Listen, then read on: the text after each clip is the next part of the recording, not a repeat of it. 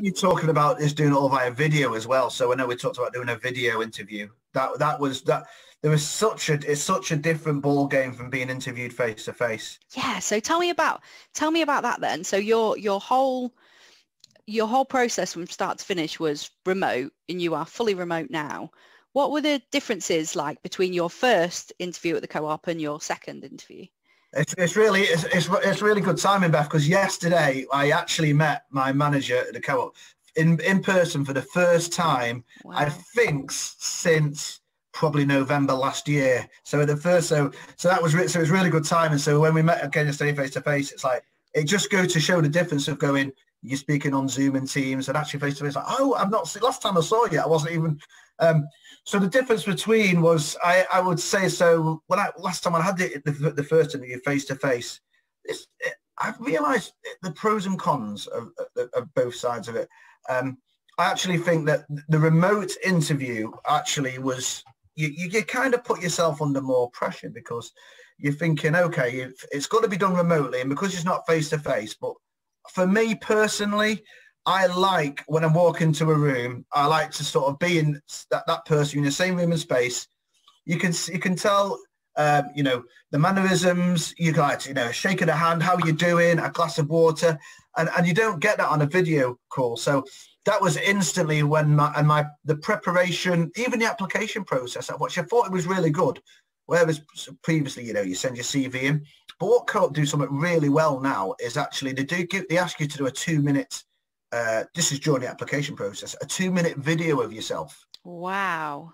That's really interesting. That was like, wow. So on their online portal, so they ask you a couple of questions, something along, one of them was, what are the benefits of test automation? And the other question, which escapes me at the moment, but that's not the point. It was like, so they asked you a question and you got 2 minutes each to answer that question. And that really threw me. I was like, okay. But the great thing about it is actually it gives you like 2 or 3 times you can choose to answer, but it's almost more pressurized at the time than actually being in person. But you've really got to I felt with the video interview, you've just got to kind of relax into it. So once I did that and I practiced a couple of times, it comes back to actually I felt comfortable doing it because I've been doing the public speaking. So all public speaking, by the way, a bit like stuff was online. So I'm not, so actually that had helped me for my interview process. So actually going back to your question before, how was raising my personal brand help me? It helped me directly in that moment. Awesome.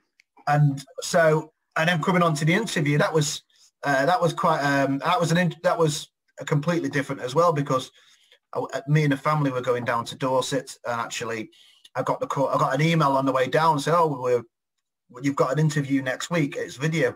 Luckily enough, I took my laptop with me. So this is a really beneficial thing as well. So I actually on holiday had my interview and in the top of the holiday lodge, and actually well done for remembering that laptop. Blimey. There's something in the back of my mind for thinking, actually, what would I have not been able to do? I'm sure they would have understood. The key things for the interviews that I found on your laptop is, first of all, do a dress rehearsal. It's almost like remember your testing basics. Like let's test it first, test it out, do a dry run. Let's learn. So I did a couple of calls on my laptop when I was down at, is the internet stable enough? Right. So that was a really big thing as well. So actually, if you've got an interview coming up remote, just check your internet. Just check what, do you have any regular outages? I know it sounds kind of, is there any times of the day where it goes down? Just these little things can trip you up. But also I found as well that in my mind, it made it easier was actually approaching it of thinking, you don't get dressed up completely. Some people do, but equally don't get too casual. It's just showing respect. But it's almost a case of everyone's on the same page here. It's kind of, and I was blessed. So when I had my interview with Paul, and we were both clearly of the same kind of, right, we know, because I didn't want to go on there. And I asked that question in advance. I said, I'm going to be relatively casual if that's okay, because it makes me feel comfortable. And I actually think that's the benefit of it. You kind of say, you feel more comfortable. Does it really matter how I dress? Personally, I don't think it does matter, to be honest. Unless, unless someone comes in and wearing a shorts football and t-shirt. Shirt, I would. So there's a certain level. So in my mind, to help my video interview, I was like, I'm dressing like a polo neck shirt, some trousers on. But that just made me feel comfortable. Also, I always made sure like I had a bit of water to hand. So if I was in the room, I would always ask for water. But sometimes for me it's a crux, it's just something to hold on to. Yeah, but also it's just even like now, literally you mentioned it, I'm getting a bit thirsty, so just having a drink of water just to give you a couple of seconds break as well, that's consistent as well. And certainly don't do what I did on the interview, is that my daughter used my laptop in the morning, and I had my presentation lined up. So I did my dry run at 9 o'clock in the morning. Unbeknownst to me, my daughter got my laptop out and started doing her own schoolwork. So when I did my presentation, I was like, okay. And then I went on to the next slide that says, these are the benefits of automation. And actually that came up there. That's like, it was some schoolwork. Oh, sorry. So it's almost like do a dry run before. But these are the benefits of automation. 2 + 2 = 4. Yeah, exactly. Yeah. a picture of Peppa Pig there. Go, yeah, sure. But that probably went down really well, I imagine. We've become way more used to and comfortable with life just happening around us in a really good way this year, I think.